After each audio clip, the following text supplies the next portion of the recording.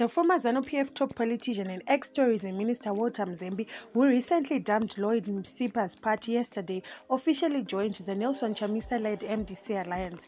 Highly impeccable sources revealed that Mzembi has already been assigned a post in the national executive, highlighting that he is ready to perform his newly assigned duties as well as responsibilities.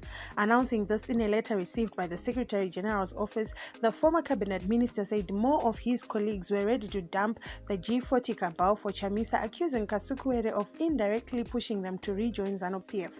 According to Mzembi, they all complained of being tricked into rejoining ZANU-PF.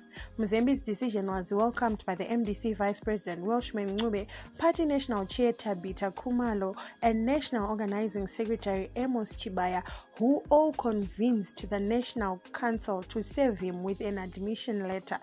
The former ZANU-PF Masvingo MP said he saw it fit to join MDC Alliance after realizing that it was the only party which still has the most realistic Mzembi said, adding that he and his G40 colleagues will immediately join MDC structures and become full-time members, serving in various positions as other members of the party.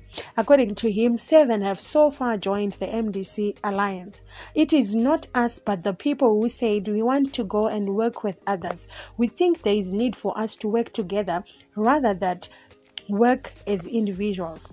Very soon we'll be buying our membership card so that we can become full members of the party, so that people have concrete proof that we are now genuine members of the MDC and not the ZANU-PF, said the ex-cabinet minister. This is possibly a quarter of the people who want to join you. Some are still afraid. They have the fear of the unknown. They are coming. Just give them a chance, and we all want to fight for a noble war, he said.